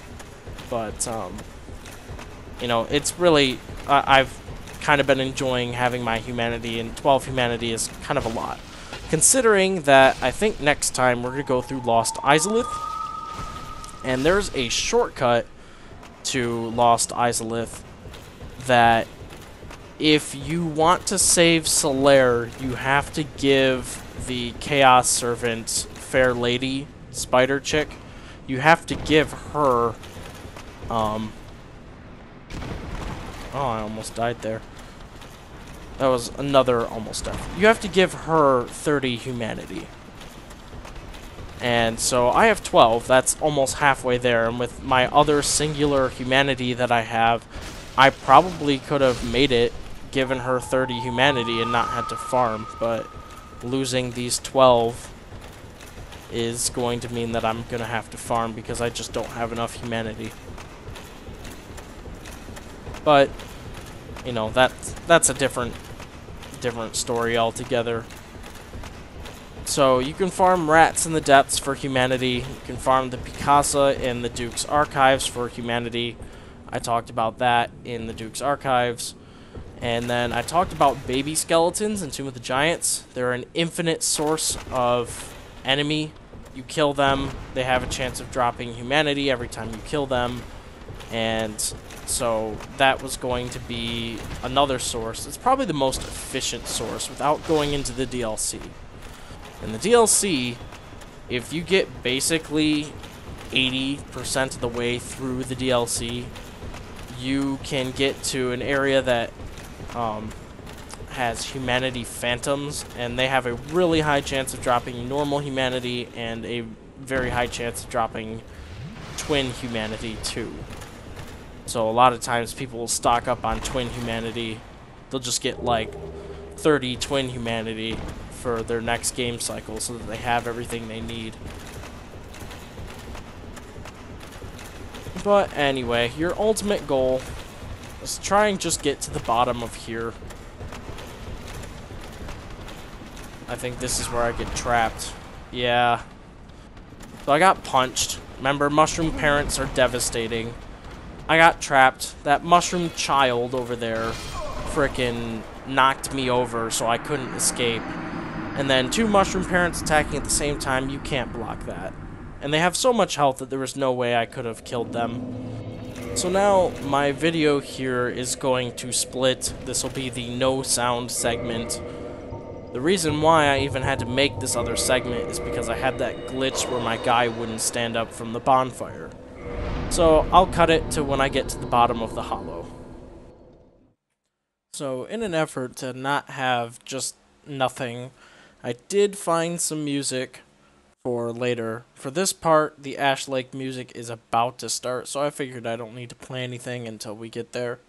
Now, if you're anything like me, you'll really like Ash Lake, and not because there's anything really that awesome about it in terms of, like, boss fights, but area design.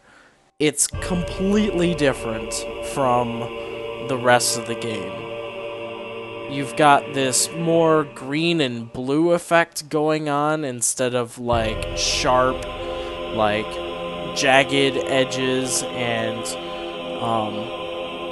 like maybe grays and browns and blacks and red or whatever. You get this cool lake, this cool like green sky kind of effect. You've got this music, which is the only area in the game with background music other than very select bonfires and stuff. And there's really not a whole lot about it. Not a whole lot to do. There's a new Hydra. This is the Black Hydra. It's got more heads, it does more damage. But it's really not anything super special. It's just another Hydra. And this area is huge, but there's only a small little path to walk on compared to everything. And, you know, you just pick up a few items. There's not that many enemies. It's just kind of a cool area to be in. And this music, this soundtrack, is just a completely different vibe to it. And you know what the most amazing part of it is? That they pretty much designed this to be this way. Ash Lake was always supposed to be a different kind of feeling to it. Because in the opening cutscene, they talked about a world where it was gray and there was arch trees and it was filled with everlasting dragons and all of that. That's what this is kind of supposed to be.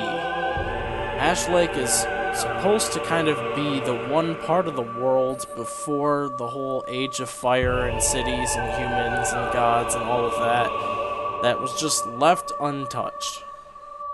And it's got a completely different feeling to it, which is really cool, because if they were trying for that, they really, really hit the nail on the head there. And, you know, I just think it's one of my favorite areas. You know, these clams are kind of annoying right now, and the Hydra's not really being much help. I don't really like that this clam kind of refuses to attack me normally. He keeps trying to do that attack, which is getting really annoying, by the way. But eventually he dies, and we won't have to deal with him too much longer. Now, the thing about Ash Lake is that there's gonna be a whole bunch of dragon scales laying around here, and when you kill this Black Hydra, I think you get 2 scales, and So it's really just looting some unique stuff. There is one miracle down here, and there's a covenant, and there's a dragon weapon you can get. Plus, you get to watch the Hydra do this flying jump attack, which is pretty sweet, actually. There's nothing else in the game that does anything like that. Not even the normal Hydra. It doesn't have space to jump from large bodies of water like that. It's just a completely different area. And this Hydra that's why Ash Lake is one of my favorites. It is going to do a little bit more damage, but really, again, melee attacks are the weakest part of it. It's going to take a few more hits to cut off a head, but it shouldn't take you too long to beat.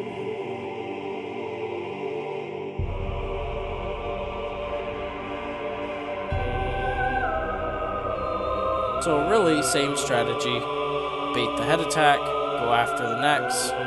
There's one down. You can either cut off all the heads or, again, take down its maximum health. I believe with this one, I take down its maximum health like I did the other Hydra.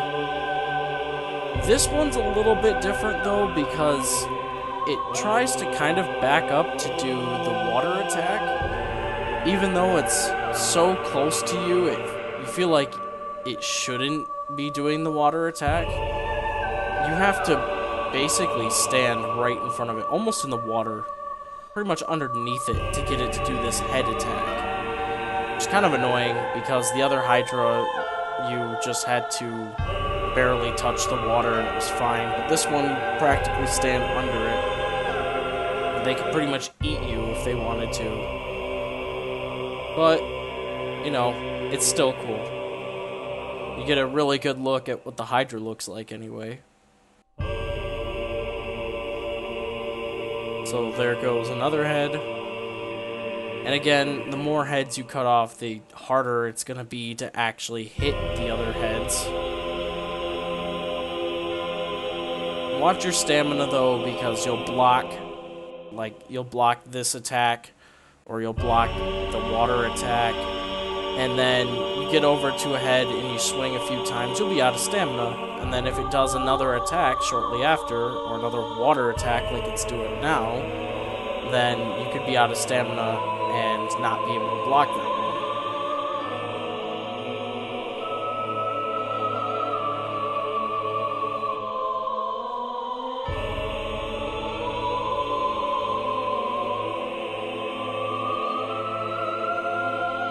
I hate it when it does that. Really, you know, you think it's going to land behind you or next to you like it always does, but for whatever reason, this time it decided to stick its heads over to the left of me instead of straight behind me. Like this attack, they're much closer. I don't know what the difference was, other than it was a lot closer this time. See, that's the thing. It wants you to go back far to hit its neck, but then when you do that, it does like the water attack instead. You barely get a couple hits in. At some point here, I just switched to a bow. It's got a few hits left. I've got only 3 heads left. The water attack's probably not going to hit me. It's taking too long for it to do its thing, so I'm pretty sure I just switched to a bow. I think it's after this one, yeah. I kind of try to shoot the neck, and I actually end up hitting it, surprisingly. Water attack misses, few arrows, it's dead.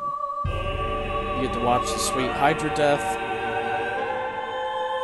5,000 souls, 2 dragon scales, and then you just kind of follow along and loot the things that are in the area.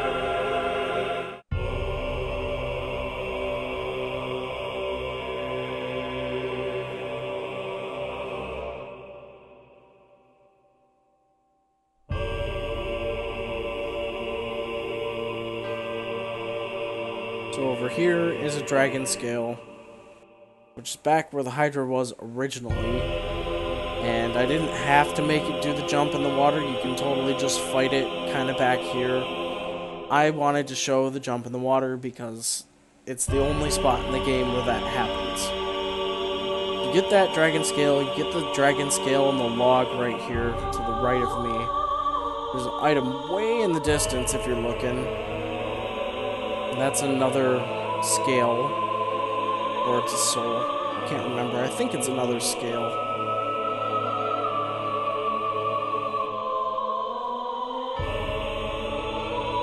The worst part about Ash Lake, and also the best part, is it's just huge. And it has to be huge for a reason, because the dragons were huge. They needed a lot of space. The Hydra is huge. It needs a lot of space. So it makes sense. The game doesn't shrink anything down and try to make it fit to you. You just have to traverse the whole area yourself, no matter how long it takes. Which I think is really cool. Just makes your character feel real small, and then here you are still conquering everything, even though you're just a tiny human. It's pretty cool. And so what you want to do next is you want to run into this hollow entrance. Just slide down into the entrance, kill some basilisks. There's also a mushroom parent in here. So do whatever strategy you have into beating it. I find the best thing is to look for its punch. If it takes a long wind up, then it's going to do a stronger single punch. If it's a quicker punch, then it's going to do 2. Like, that one's a little quicker. Here comes a second one. I hit it a few more times. That one's quicker. Here comes the second one. And now it's dead. The wind-up is kind of hard to notice, but if you have a very keen eye, you should be able to see when it cocks its arm back for a longer period of time.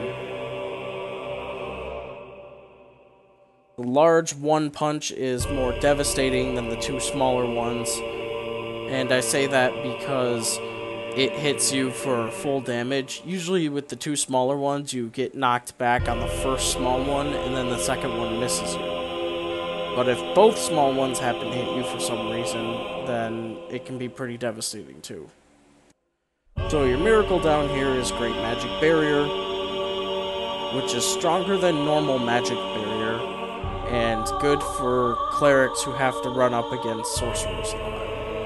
PvP especially, it's nice because some people will rely way too heavily on their spells. You can cast Great Magic Barrier, make their spells do a lot less damage, and giving you the chance of surviving a lot more. Clerics in Dark Souls are always more focused on defense and personal buffs or ally buffs that make you do more damage slightly or increase your defense a lot. There's not really a whole offensive side to clerics. There are offensive miracles. Don't get me wrong. There's various lightning attacks, which I keep saying that, but I don't have any. It's because in this game you have to join a certain covenant to get them. And I am not in that covenant. Maybe next time, next video, I'll have that ready. I can show you that.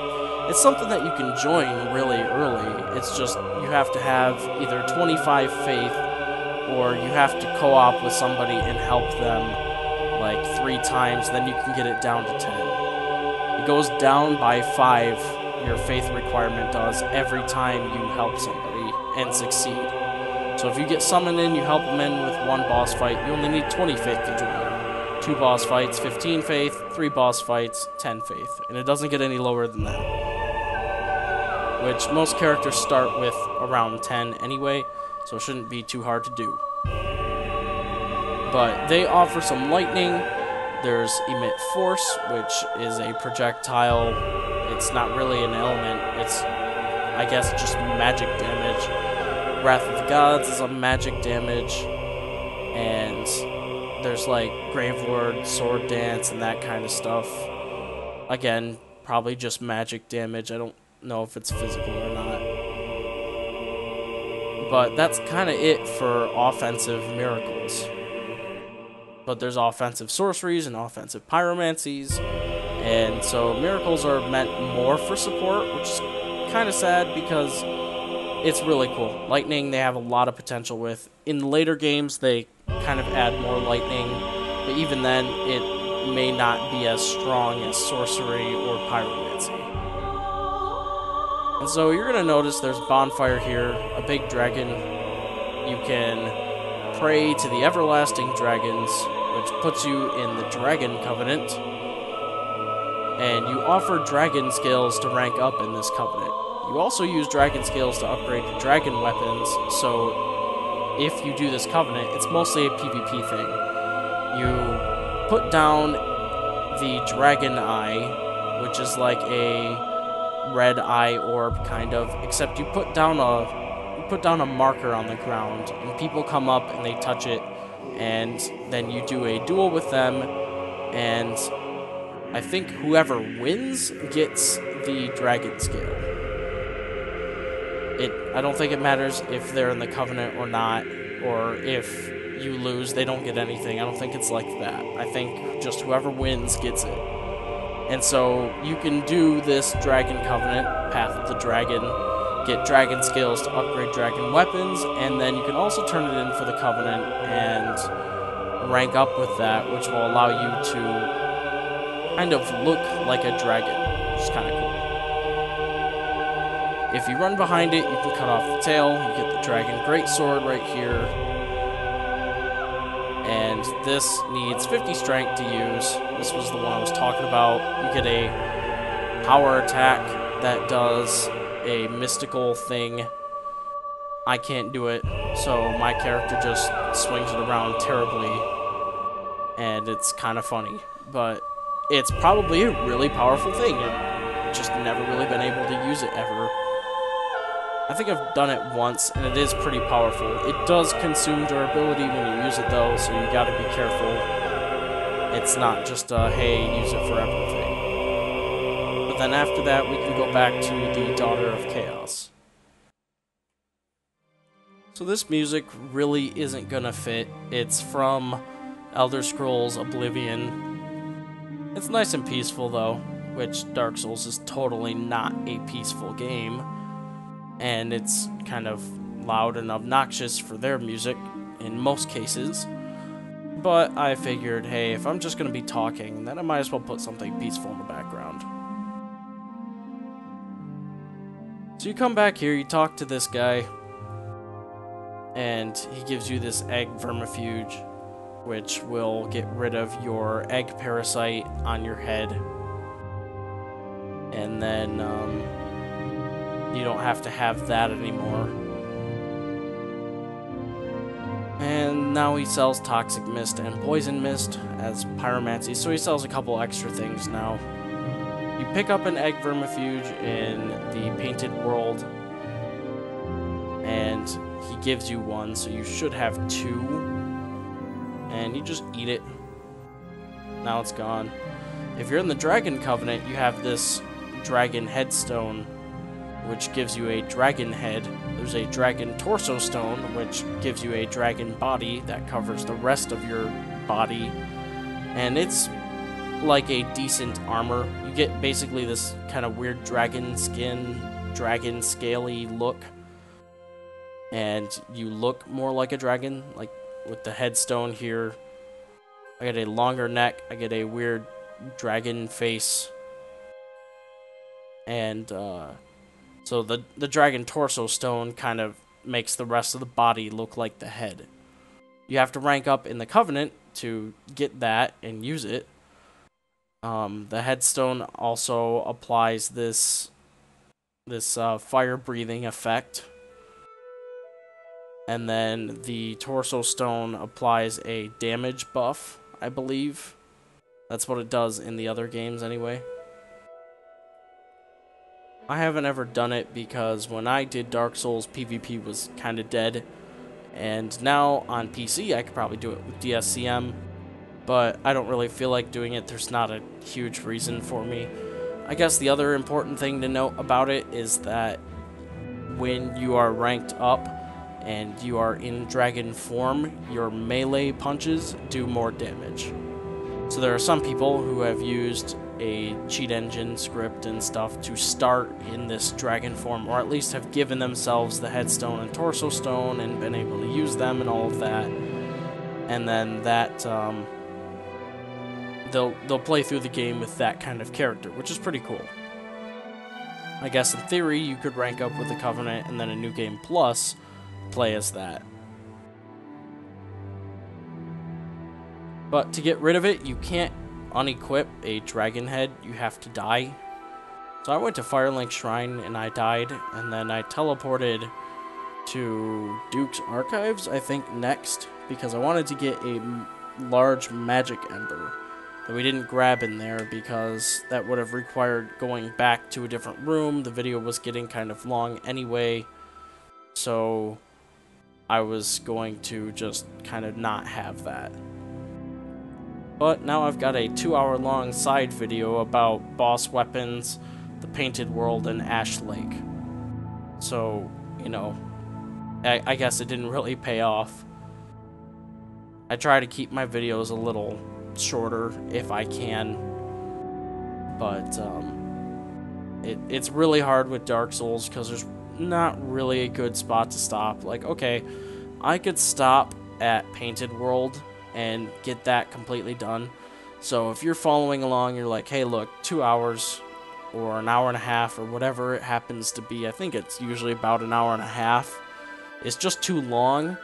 You can stop, you know, anywhere in this game. It's just, for me, I like to complete an area, and to me, I can waste hours playing this thing and not really realize it, because it's just like, it's one of those things where it's like, hey, just get through the next area, and then you die, or you get turned around, or you get distracted, and you start doing something else, and you don't complete the area very fast, and then before you know it, you get 2 hours.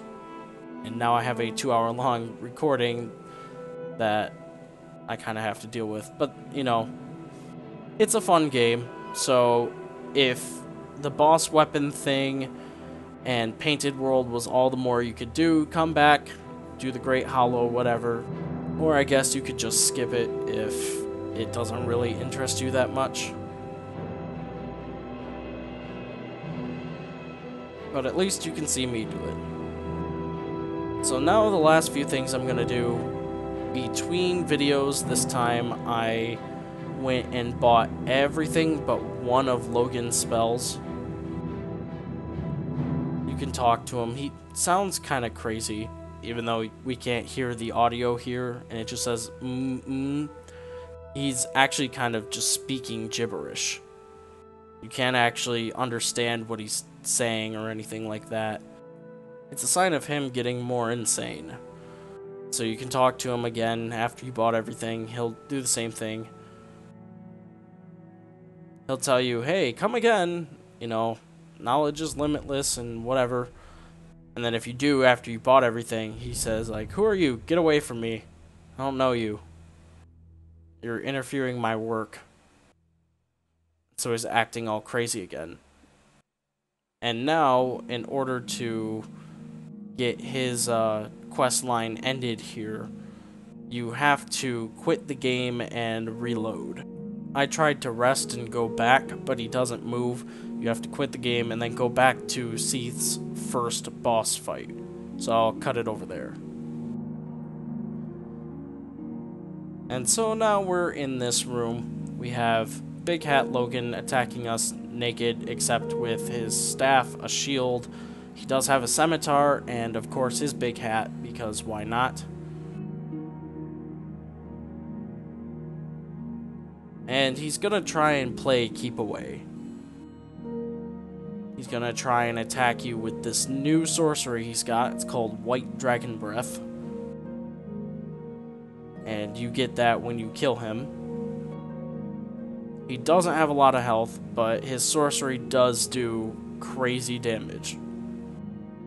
And you can build a character kind of like that, where you have like super intelligence, like 50 or 60, and then you use this catalyst, which I believe increases the damage you do by a little bit, but also like halves your castings or something like that. It's the most powerful staff in the game, but it does something.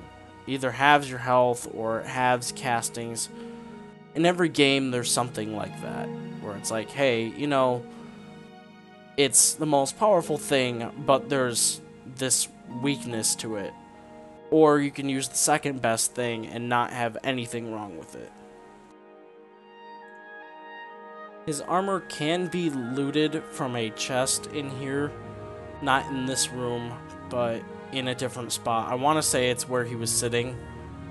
I don't remember, and I didn't grab it in this video, so I guess I'll have to try and find it. Come back here next time, too. It seems like every time I say we're done with the Duke's Archives, I have to come back and grab something. Or do something.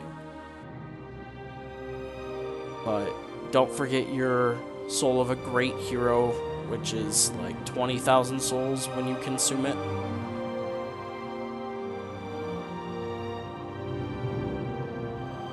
Now we go back. We'll give the magic blacksmith his new large magic ember, which is kind of weird because typically people get the enchanted ember before they get the large magic ember. And so the enchanted ember is supposed to be like the most super rare, super exciting one. So the magic blacksmith says something like, "That is the best ember I've ever seen. It's so brilliant. I must have it. I will give you anything you want for this enchanted ember." And then for the large magic one, he's like, "Oh, I haven't seen that since I've been away from like my magic school. Give it to me so I can be useful." You know, and it's kind of weird because you get the large magic one in the Duke's Archives, and you get the enchanted one from right before Sif. And you're probably going to explore Darkroot Garden before you explore the Duke's Archives. So, it's kind of weird, but in any case, we'll go back to him, we'll give it to him, and now you can make your weapons up to max. We had a weird gap, because we got the enchanted ember first. We were able to take a weapon at +5 and make it magic, and then we were able to make it magic +5. From there, we could take the weapon and make it enchanted +5, but we couldn't make it magic +6 through 10. Giving him the large magic ember will allow us to make the magic weapon, or any magic weapon you have, at +5 up to +6, +7, 8, 9, and 10. And either the enchanted version at +5 or the magic version at +10 requires a blue Titanite slab. And in case you don't want to spend resources making a magic upgraded thing, you get an enchanted falchion from a mimic in the Duke's Archives. And so you can kind of undo the enchanted part, and it'll be a magic +5 falchion. And then you can put that to +6 through 10 and eventually max that out if you wanted.